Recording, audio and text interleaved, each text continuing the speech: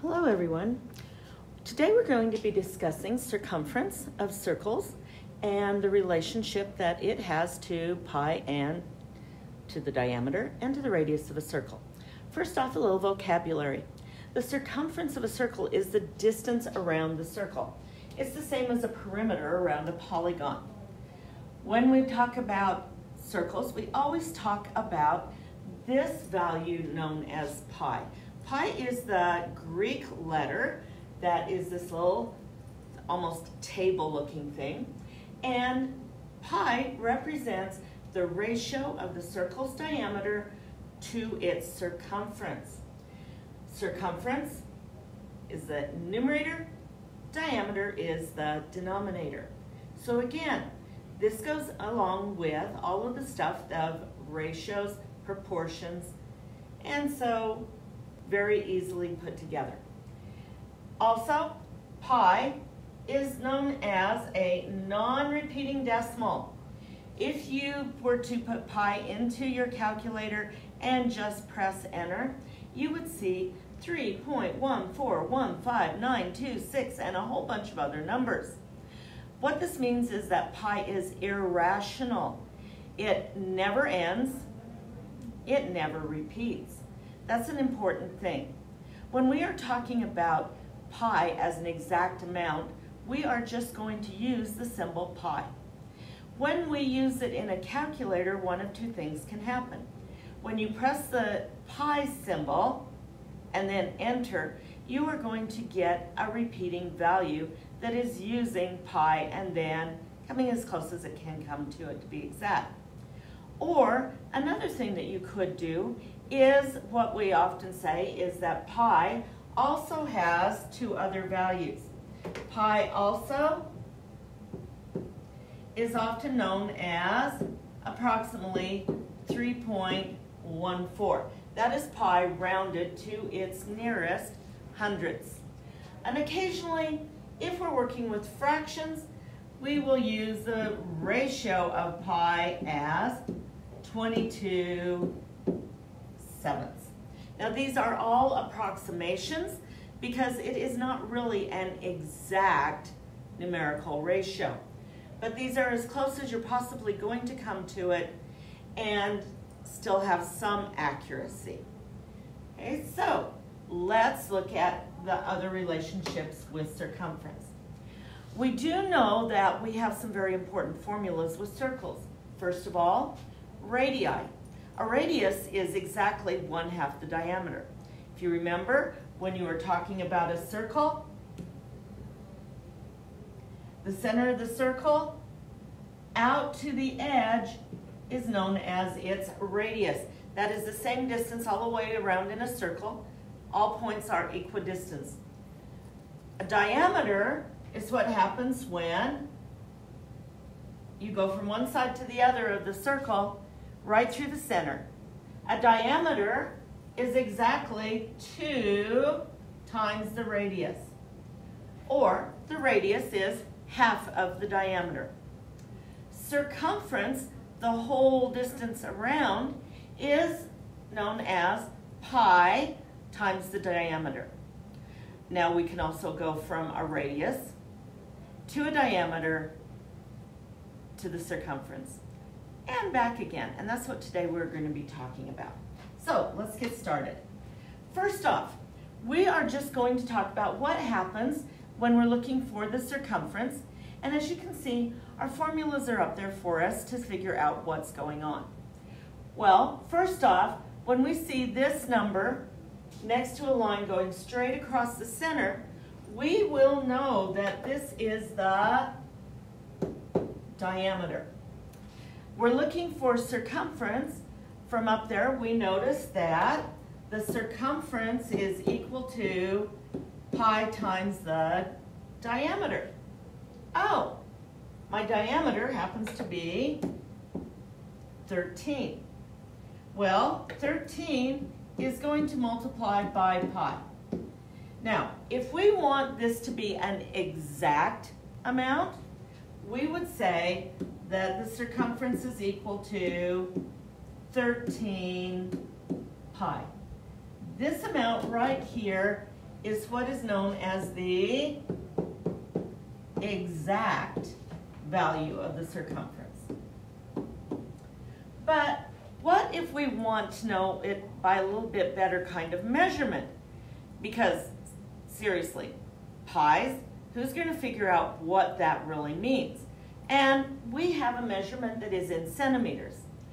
So what we do is we go to our handy dandy little calculator, and on your calculator you will have a key that is labeled with the pi icon. All you need to do is enter 13 times and then your pi icon. And one of two things will happen depending on your calculator.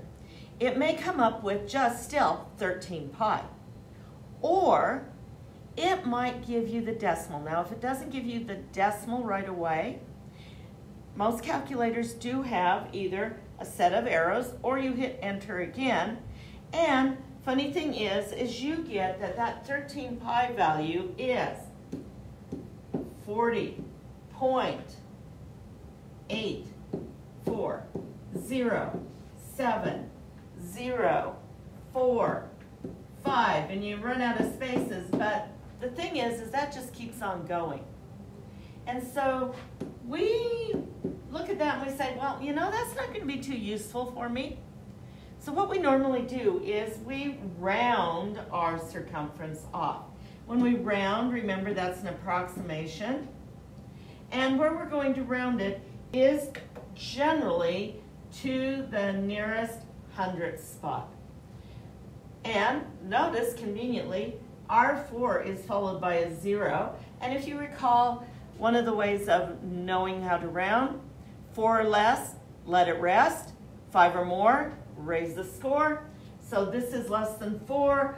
I'm going to say that my circumference is approximately 40 and 84 hundredths. And then, of course, I do need my labeling of centimeters.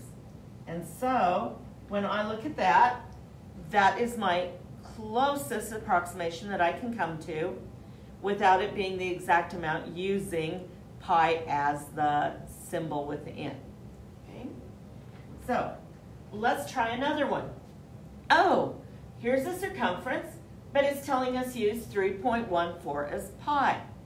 Again, when we see the line going all the way across center and a number, we know that that is the diameter.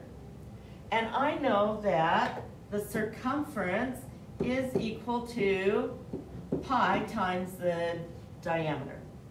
Well, my diameter happens to be 25, and I'm going to multiply it by 3.14.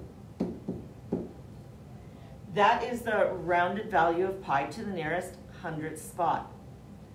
When I put this into my calculator, I end up with a value of 78 and 5/10. Now this still is actually an approximation, so you can still put that approximation because it is a rounded value. It's so that we don't have to have great big long things in our calculator and worry about rounding them, although sometimes we will need to round it.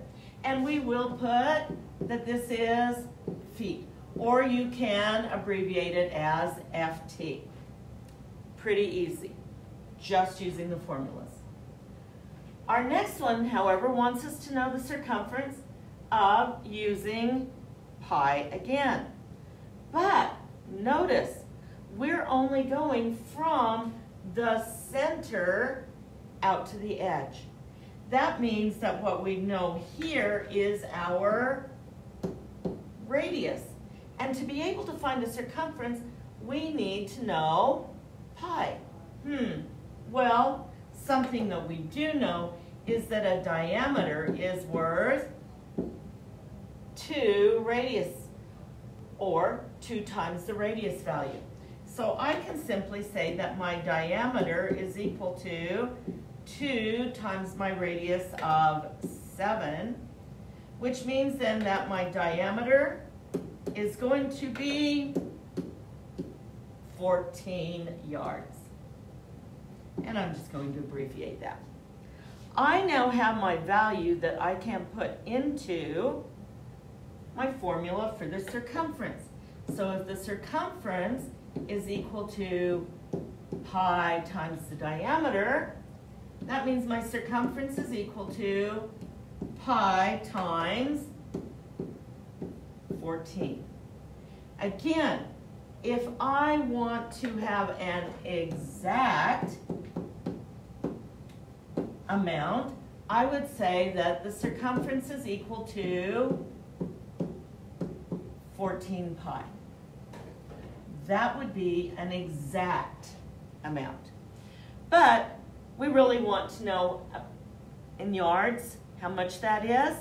So I am going to instead multiply my 14 by pi. And so using the pi symbol on your calculator and multiplying it by 14, we get this great big long number, 43.982297,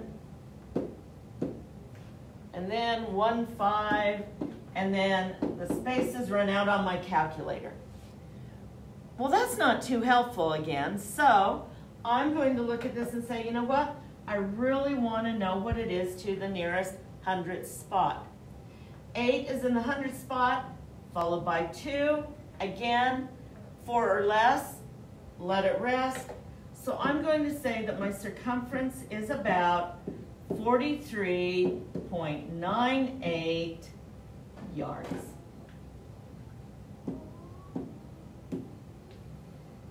And so there I have an approximation versus an exact amount. Now, if you are asked for exact amount, you would leave it as 14 pi. Otherwise, use the pi symbol in your calculator and then round. All right, so why do we use circumference? Well, sometimes out in the real world, we need to know things, and lots of times it's so much easier to measure a diameter or a radius and then come up with an approximation. So here we have a park, and we know that it takes 75 steps to walk across the lawn.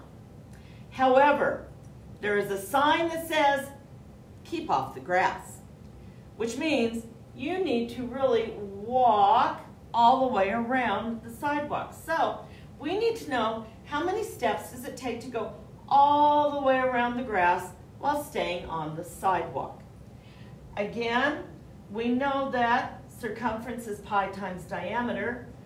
Since this is all the way across through the center, we know that our diameter is 75. So I can simply use circumference equals pi times diameter. I can replace my diameter with 75. Now, here's the question. What am I going to use in my calculations? Well, you can do pretty much either one. Since you're not told to be specific, most people in this case would use the value of 3.14 as their value of pi. If we use 3.14, we again are going to get this nice long or short value. The thing about this one is, if I'm multiplying by a whole number, either I'm going to end up with it only going to the 100th spot, or I might get it to the 10th spot, or even another whole number. That's kind of the nice thing about using the approximation of 3.14.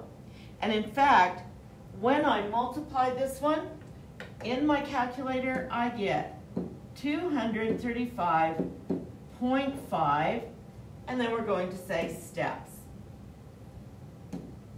Now that is kind of a weird steps of, how do I do half a step? Do I just kind of leave my leg hanging in space? Well, we could leave it at that, or if we want to be a little more precise with our steps, we could say that it is about 236 steps if we round up, or if we say, you know what, half a step, am I really taking that half a step? I don't know. So we could maybe say that it is about 235 steps. And again, this could change a little bit if you, instead of using 3.14, use pi. Now, what to use? Well, you kind of have to look at any directions that might be given. But for the default, generally, 3.14 is the general accepted what to use. Okay, so let's take a look at something a little bit different. This is the Washington Monument in Washington, D.C. And at that monument, there's a circle of 50 flags around the monument. And those 50 flags represent each of the 50 states that are in the Union of the United States. That circle is 248.06 meters. We want to know what's the distance between the center of the monument and the flags. So we're talking about right in the center, not just going to the edge of the monument, but into the center of that monument. So when we are looking at that, what we have is we have a circle. Okay. The monument sits right here, but we want that center amount. So we want to know how far is it from the flags to the center. We are looking for a radius. Well, what we have to start with is our circumference that we know is 248.06 meters. That circumference is the outside edge. We have a relationship between circumference and diameter, but not so much between circumference and radius. So we actually are going to be using all three of our little formulas in some way or another, or we can pick and choose. The one we do have to start with, though, is we have to start with the circumference. So if we're starting with the circumference, we know that the circumference is equal to pi times the diameter. Well, my circumference is 248.06 meters, and since I'm looking at a decimal 2 places behind the decimal, the nearest hundred, I am going to choose to use 3.14. I now have an equation with a variable in it that I need to isolate. To isolate that variable, I have to eliminate the multiplication, which means I need to divide. And what I do to one side of an equation to keep it balanced, I need to do to the other side of the equation. 3.14 divided by 3.14 is worth 1. 1 times d is d. And when I divide this in my calculator, I end up getting 39. But remember, what I found was the diameter. Diameter is 39. So I can do one of two things. I can use the radius is half of diameter, or I can use diameter equals twice the radius. Either way, I should get the same answer. So let's see what happens if I use either of them. If I use radius equals 1/2 of the diameter, I would be saying the radius equals 1/2 times 39. Or I can use diameter equals twice the radius. And that would be 39 equals 2r. If I work with this one, because 39 is a whole number, I'm going to place it over 1. I am going to multiply through there. 1 times 39 gives me a numerator of 39. 2 times 1 is 2. And if I simplify that, my radius is going to be, drum roll please, 19 1/2. And we were talking about meters. But wait, what if I chose to use that one?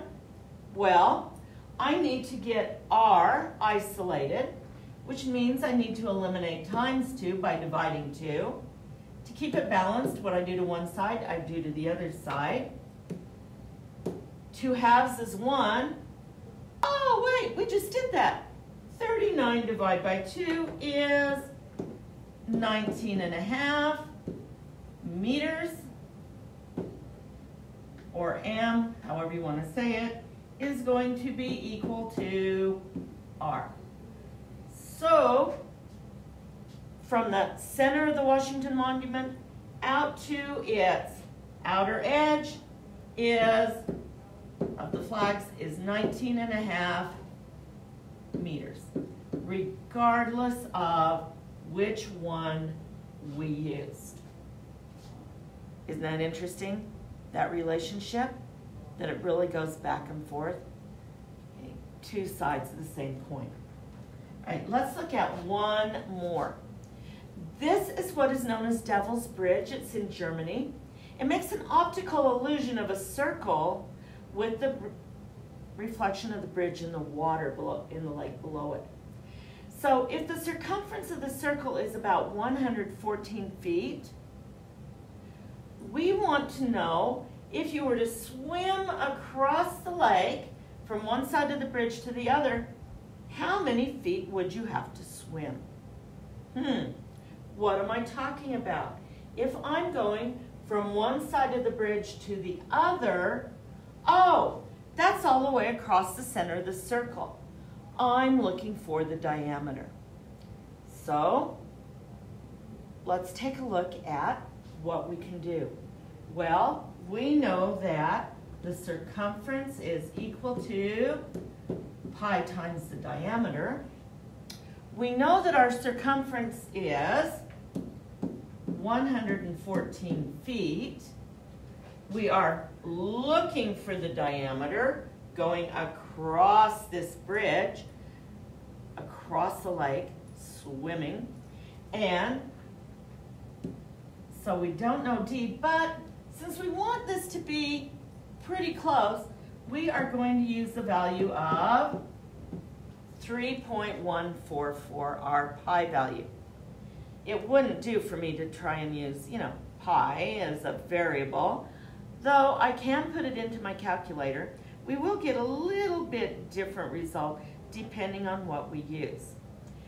If, however, I look at this and say, okay, I want my diameter isolated, I am going to divide both sides by 3.14. When I do that, number divided by itself is worth 1. I'm going to put into my calculator 3.14 as my divisor. I'm going to divide it into 114. I do that nifty little division, and I get this great big long number, 36.28702 ... equals the diameter. Wow.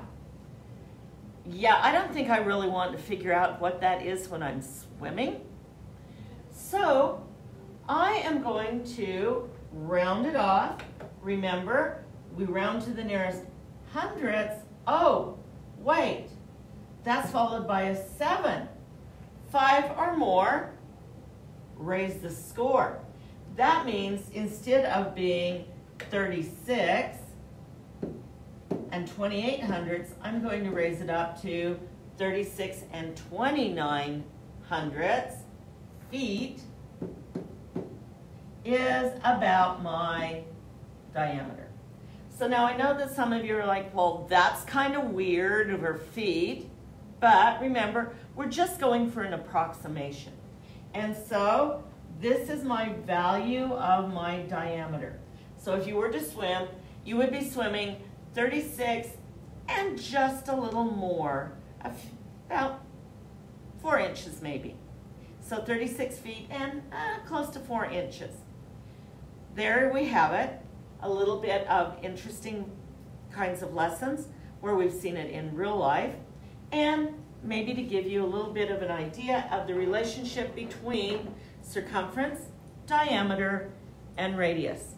Remember, you can always pause the video, go back, look at things again, maybe think about, ooh, I'd like to see that someday in real life. And good luck on working with circumference, diameter, and radius. They're really quite easy to work with their relationship.